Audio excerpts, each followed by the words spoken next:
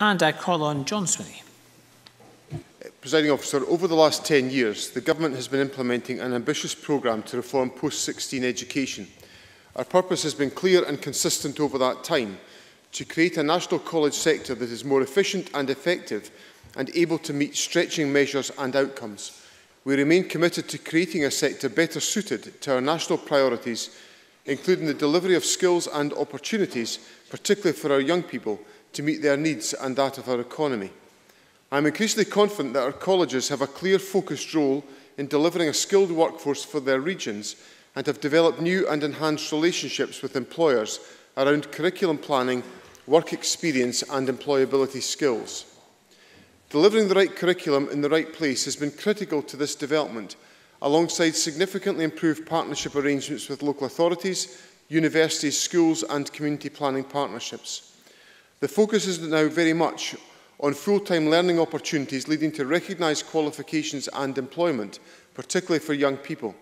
And the evidence increasingly demonstrates that this approach is working. The number of full-time funded students aged 16 to 24 has increased by over 11% since 2006-07. Our youth unemployment rate is at the lowest rate since the series began in 1992 and is the third lowest in the European Union. In 2015-16, almost 12,000 more students successfully completed full-time courses in both further and higher education, leading to recognised qualifications than in 2008-2009. Colleges are not just delivering for young people. Under this government, the number of full-time students aged 25 and over has increased by over 33% since 2006-07. The sector is also delivering for women, with the number on full-time courses up by over 12% over the same period. And our colleges play a key role in our success in higher education. Over 41% of all full-time college activity in 2015-16 was in higher education, the highest proportion ever. Colleges are also playing a crucial role in widening access. Many students from the most challenging backgrounds begin their post-16 education journey in college. Over 16% of college provision was delivered to students from the 10% most deprived areas in 2014-15, and over 29% of all students came from the 20% most deprived communities. These are real achievements for our colleges to be proud of.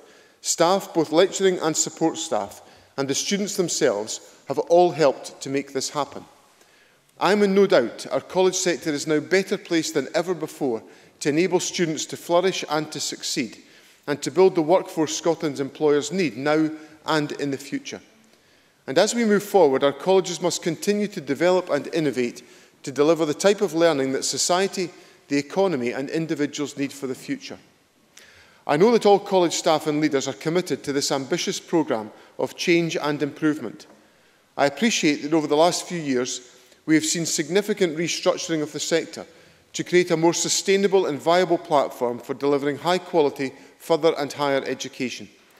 College staff have played their full part in securing these necessary and beneficial changes, and I want to commend them for their commitment. I also understand that there is still more to be done to secure the vision we have for a world-class college sector.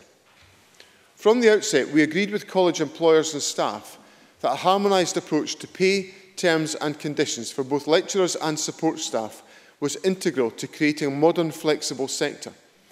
We agreed that this would best be delivered by a system of national bargaining that rightly places responsibility for reaching agreement with representatives of employers and staff through their National Joint Negotiating Committee. The present dispute has its roots in the agreement reached last March by that National Joint Negotiating Committee and a disagreement between the College Employers Association and the EIS on the relationship between pay and terms and conditions. On pay, while the precise levels of increase will vary depending on personal circumstances, the agreement already reached will see all unpromoted lecturing staff receiving an average pay rise of 9% over a 3-year period. This means that unpromoted staff will now earn up to £40,026 per year at the top of their salary scale. While some details remain to be resolved, that part of the agreement has been in place for some time. What has not been agreed are the terms and conditions. While both parties agree in principle to harmonisation in order to create the right platform for an FE workforce for the future, the nature of that harmonisation is disputed. The employers are clear that a national pay award has to be linked to agreement on harmonised terms and conditions. The EIS maintains that they should be separate.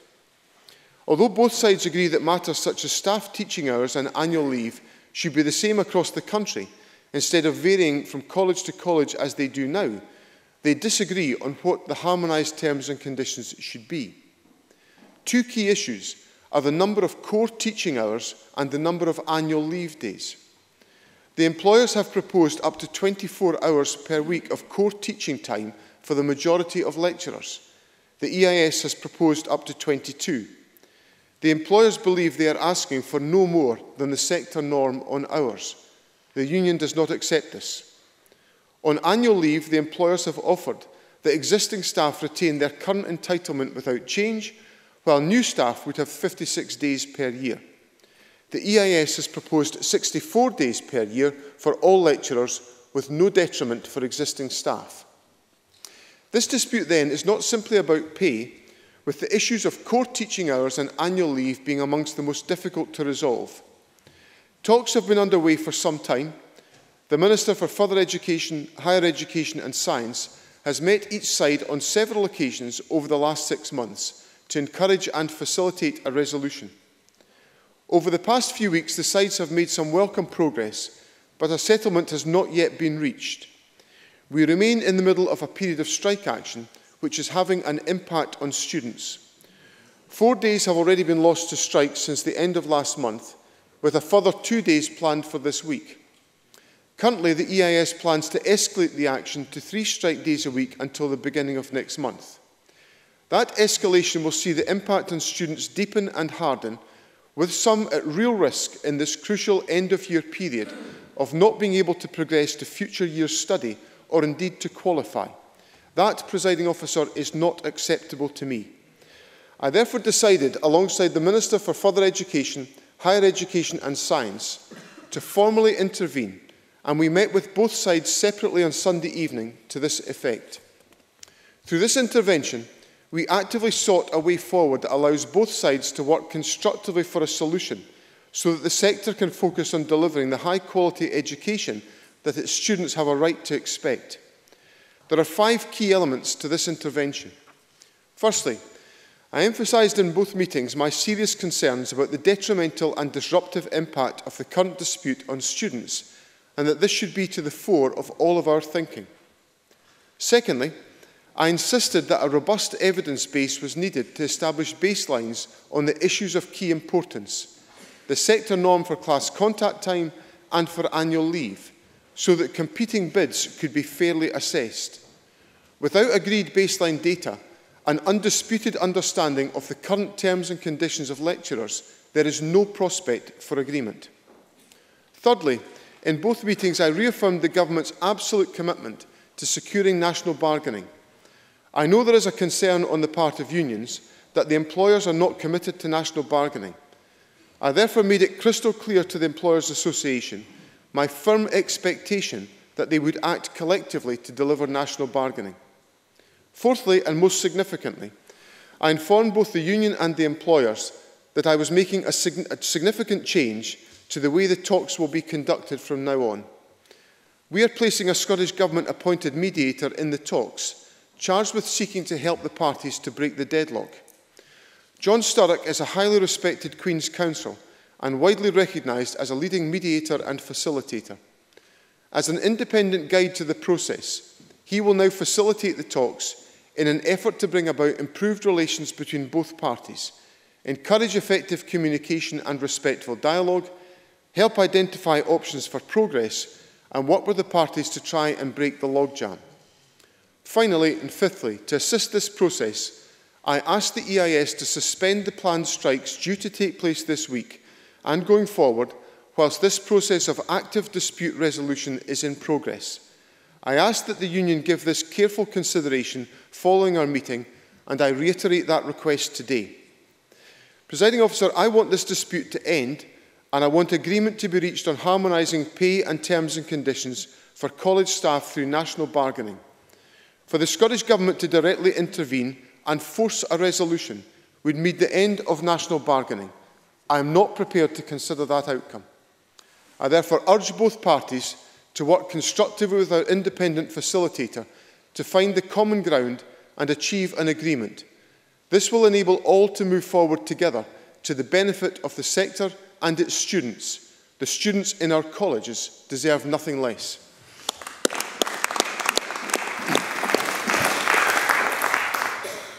Thank you. There will now be around 20 minutes for questions. Liz Smith, to be followed by Ian Gray. Liz Smith. Thank you, Presiding Officer, and can I thank the Cabinet Secretary for early sight of the statement. And can I also restate the Scottish Conservatives' very strong condemnation of the strike action that is taking place. I'm sure I am not the only member to have received letters and emails from constituents very rightly angry about the detrimental effect that this is having on their studies, and exactly the reasons that the Cabinet Secretary has set out, especially at this crucial time of exams. So my first question to the Cabinet Secretary, reflecting these concerns of constituents, is to ask him what discussions he's having with the colleges to ensure that within the marking of these students' exams, consideration is being given to the circumstances of the industrial action. Secondly, on page 8, the Cabinet Secretary has demanded very robust evidence for the baseline to support the key bargaining demands on terms and conditions.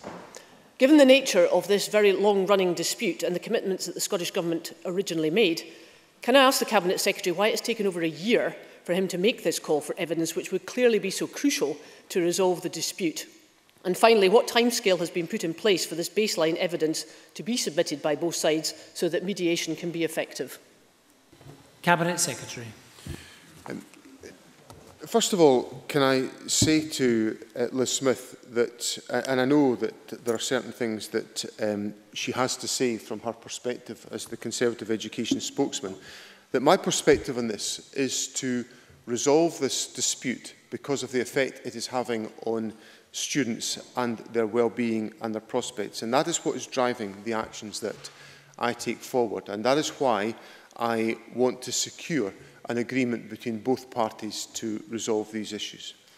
Secondly, on the questions of marking of examinations and other material, I know that college staff, despite the fact that they are out on strike, are working in many ways beyond some of their normal arrangements to put in place the type of support and assistance that tries to minimise the effect of the industrial action on students. And obviously the best way to minimise the effect on students is for the strike to end so that the education process can return to normal. Now, on the question of baseline evidence, I have in front of me baseline evidence that is provided to me, which indicates, for example, that if the number of hours of core class contact time was set at 24 hours, 5 colleges would see an increase in the number of hours that are taught. If they were set at 22 hours, 18 colleges would see a reduction in the number of hours that they are taught. So I have that information in front of me, but that is disputed by the trade union within the dispute. So what I think, and what became very clear to me in my discussions at the weekend, was that unless there is an evidence baseline to put that, that puts all that material together, that is accepted across the board, that cannot be the source of dispute, there is no prospect of us reaching an agreement. And Liz Smith asked, why is that taken so long to be undertaken? That's not the government's responsibility. This is a process of national bargaining between two sides, between the employers and the trade union, and it's the type of work that I would have expected to be undertaken and to be agreed to facilitate a process.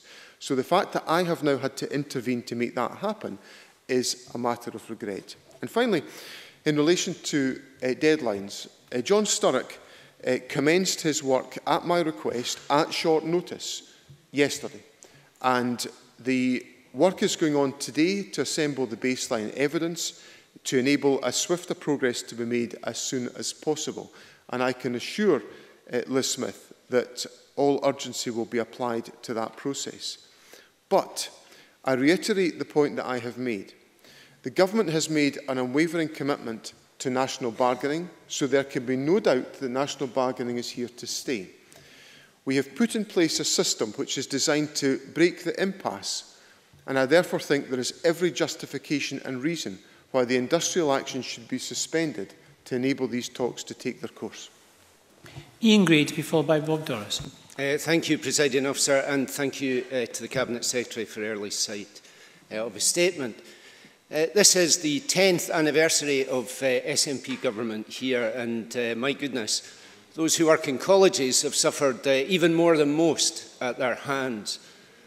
They have seen their colleges forced to merge, workplaces displaced across cities or regions, budgets slashed, thousands of their colleagues and 150,000 of their students disappear from the sector altogether.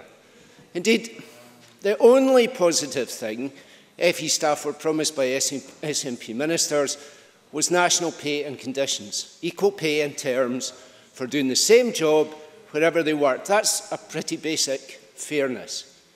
But as of this statement, they are still waiting. It is a disgrace that they have had no option but to strike, with all the impact that has had on students, just to get ministers' attention. For months, we have called on ministers to intervene, honour their promise and see the deal honoured. Well, the Cabinet Secretary simply apologised to college lecturers and their students for taking so long to intervene, and apologised to Parliament for bringing us a process instead of a resolution to this dispute. Cabinet Secretary. Ian Gray obviously paid no attention whatsoever to the points I made in my statement about the achievements of the further education sector, in which the number of full-time students has increased by over 33%, that the sector is involving more full-time courses for women, that we have secured the third lowest youth unemployment rate in the European Union, and young people going through their courses. And it's just part of the ongoing, relentless narrative that Mr Gray wants to peddle, which can see nothing positive that is existing in Scotland. So Mr Gray can say all that he wants on these things, but that detail stands the test of time. Now, I want to directly counter Mr Gray's question and point about strike action being required to get ministers' attention. Ministers have been involved in discussion for some time with both sides. The Higher and Further Education Minister has been undertaking that work to encourage a process of national bargaining, which is a process of dialogue between the employers and the trade unions. And that is exactly what we have tried to do, and we encourage the parties to resolve that. And I would have thought if Mr Gray was remotely interested in the education of students in our country, remotely interested, absolutely remotely interested, because he never demonstrates any interest whatsoever in it, he would have welcomed the fact that the government was intervening to bring this matter to a head in the fashion that we are doing. So I simply say to Mr Gray, perhaps you should focus on the outcomes that can achieve within our colleges and not come here with a diatribe of complaints which help nobody.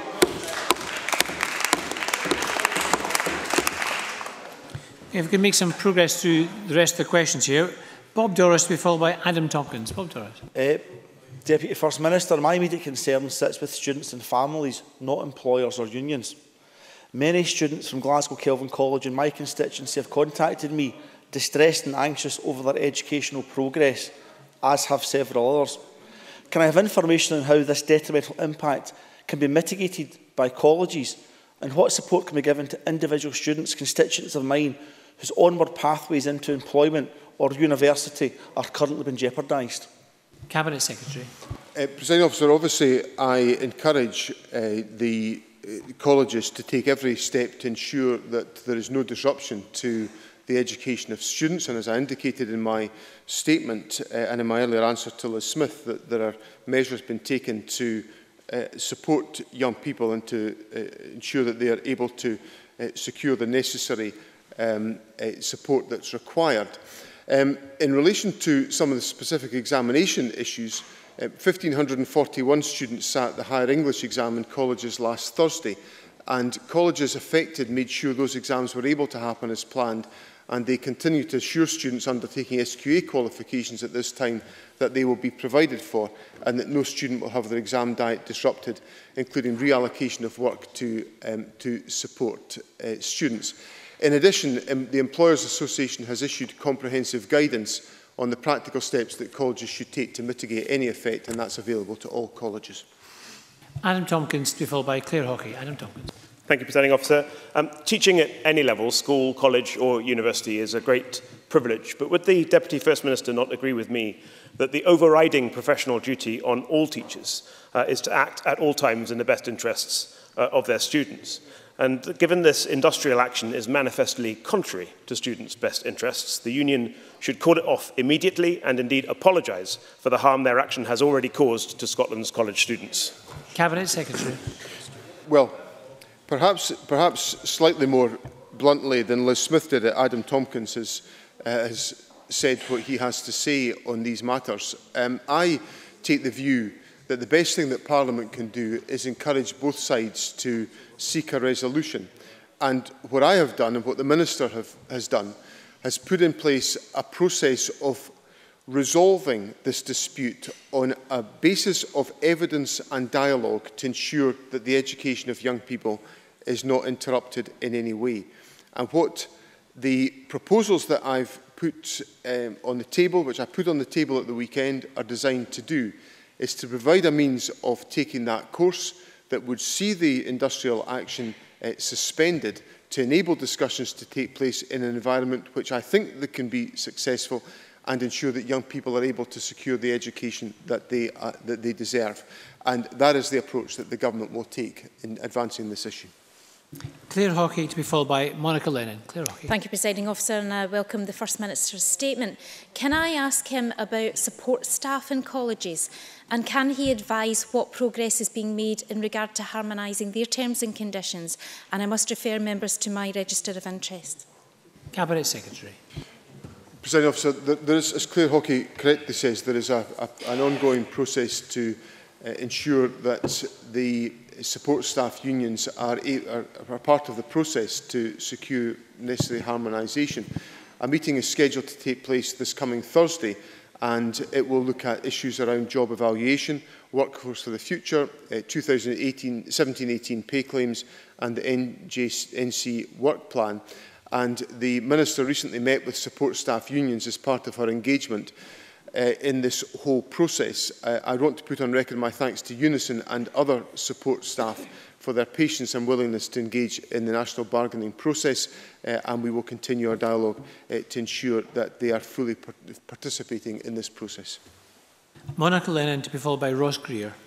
Thank you, Presiding Officer. Given that he has asked the EIS to call off the planned strike action, can the Cabinet Secretary tell me why he hasn't directly asked the employers to implement the first part of the pay deal, which was agreed to be paid on the 1st of April 2017, as an act of good faith, so that the ongoing strike action can be suspended?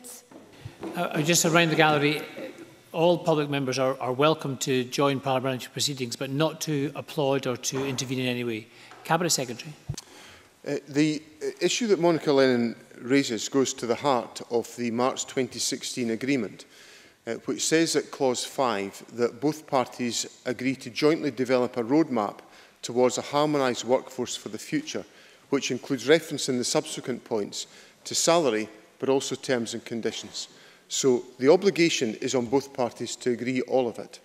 And that is the process that both parties must take part in and must resolve if national bargaining is to prevail. And that is, what the Government's position has been throughout this process, that if we require individual parties in this dispute to agree to certain terms and conditions, we break national bargaining. And that is, I think that would be an undesirable move because it would set back the process of national bargaining, which has been an important reform that the Government has been determined to put in place. Ross Greer, to be followed by Tavish Scott. Thank you, Presiding Officer, and I should declare that I have a family member on strike today due to this dispute. As has already been mentioned, a number of students have, I'm sure, got in touch with every member here Every single one of the emails that I received was from a student requesting that their lecturers get the fair pay they deserve, not undermining their lecturers in this dispute. As Monica Lennon's already said, a fair pay deal was agreed last year. The Deputy First Minister has outlined the importance of the strike action ending. The EIS have made the offer 3 times now that strike action will be suspended if the pay deal is delivered. If the government's priority is ending disruption to students, surely they should be recommending that Colleges Scotland accept that agreement and then continue to negotiate on terms and conditions. Cabinet Secretary.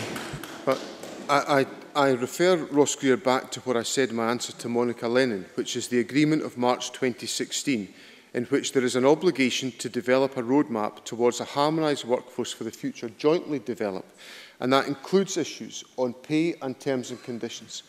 So, advancing on all of these questions and getting to a resolution of resolving all of these questions allows people to get their pay and it allows people to get back to work. But all of the issues have to be resolved. And that is what I appeal to both parties to do, to ensure that they secure the necessary agreement to enable the pay increases to be delivered, the terms and conditions to be applied, and most importantly of all, the students in our colleges to be able to have access to their education resources. Tavish Scott to be followed by Stuart McMillan. Thank you, Presiding Officer, and can I thank the Deputy First Minister for the statement and the advanced copy of it. Mr Swinney would have to accept, would he not, that there is nothing positive about a strike affecting students and lecturers across Scotland now, and it is on his watch since after 10 years of his government. And therefore, why, when he said that he had no responsibility for the baseline data, is that the position, given this started in his own statement, in the words in his own statement, in March of last year, 14 months ago, and therefore, why not an intervention earlier? Cabinet Secretary. Well, for the very simple reason that we have been encouraging the process of national bargaining between both parties. That's what national bargaining is about. It is about the employers and the trade unions working collaboratively and together to resolve these issues and putting in place the necessary information that enables that to be the case. And we have encouraged on a regular basis progress on the question of national bargaining that, and the resolution of these issues. But fundamentally, national bargaining ceases to exist the minute the government starts specifying what are the terms of agreements to be reached. What we are doing is facilitating the process of that agreement, and that is what I'm setting out and encouraging both parties to follow as part of my statement today. Stuart McMillan to be followed by Jeremy Balfour. Thank you very much, Presiding Officer. Presiding Officer, Deputy First Minister has indicated that agreement on pay was reached last year with an average of 9% increase in that pay. Can the Deputy First Minister provide some further detail on what that agreement actually means for lecturing staff? Secretary. Presiding Officer, as I indicated in my statement, it will be possible under the pay agreement that all unpromoted lecturing staff will now earn up to £40,026 per year at the top of their salary scale. It's useful to note that the 9% increase in pay is the average. No lecturing staff member will lose pay as a result of harmonisation. Admittedly, some will stay the same and have no increase, but for many the actual increase in pay will be substantially more than 9%, and obviously there will be an application of that to individual circumstances as part of the process. Jeremy Balfour to be followed by Gordon MacDonald. Thank you, Presiding Officer. Unlike Mr Gear, the students who have contacted me are deeply concerned about what's going to happen to their futures, and I welcome the Cabinet Secretary's remarks he's made about intervening in that. The number of students who have contacted me are particularly concerned about assessments that should have already taken place, but haven't taken place because of previous strike action that has already occurred. What assurances can he give to my constituents and to people across Scotland that any assessment that hasn't been taken place will not then mean a lower mark will occur in the final grade? Cabinet Secretary. Obviously, there's discussions that will be had within colleges and with notification in certain circumstances to the SQA in relation to these questions to ensure that where there has been the issue of industrial action, that is not detrimental to the educational opportunities and possibilities of young people in our colleges. With 3 members here, if they're concise and the Minister is also concise, we'll try and squeeze them all in. Gordon MacDonald to be followed by Daniel Johnson. Thank you, Presiding Officer. It's my understanding that a harmonisation process through national bargaining needs to involve both sides willingly moving towards each other's positions, and that's by its very nature, harmonisation also involves compromise by both sides. Can the Deputy First Minister provide more detail of the respective positions and how these have shifted during the negotiations in order to help reach a compromise? Deputy First Minister. I indicated in my statement, Presiding Officer, that there has been movement and compromise by both sides and that some progress has been made. But it's not progress that has allowed us to get to a resolution, which is why I've taken the action that I've taken to try to close the remaining gaps and to resolve the dispute. And I agree in principle with Mr MacDonald's point that there is an important emphasis on the whole question of dialogue and compromise to ensure that this process of national bargaining can be successful. Daniel Johnson to be followed by Jenny Gilruth. Thank you, Presiding Officer. What will John Sturrock be able to achieve that ACAS was not, and how much will he cost the public purse? Cabinet Secretary. Well, I'm prepared to spend the money to try to resolve the issue rather than doing nothing. And I'm always mindful of the importance of the public purse to ensure. Well, Mr. Sarwar is accusing us of doing nothing for months, and when we do something, Mr. Johnson accuses us of spending public money. This lot are just a disgrace of the interventions that they come up with. So we'll get involved in the process to try to resolve it, Mr. Johnson. Any nice gestures of support from the Labour Party would be quite helpful in the process, but we're not holding our breath for them. And our final question from Jenny Gilruth. Thank you, Presiding Officer. I remind members I'm the PLO to the Cabinet Secretary. Can the Deputy First Minister advise how the proposed terms and conditions, and in particular the changes to annual leave that are sought by EIS FILA, compare to other roles in the public sector? Cabinet Secretary. Clearly there will be comparisons of the different arrangements that will vary from sector to sector. What's important is that we focus on the evidence in this sector to find the common base and then are able to resolve these questions to ensure the strike can be drawn to a conclusion and the dispute resolved, and we can implement national bargaining, which is the government's objective. Can I thank all members for their participation. We'll now move on to the next item of business, which is a debate on Fairer Scotland for Disabled People. We'll just take a few moments to change seats.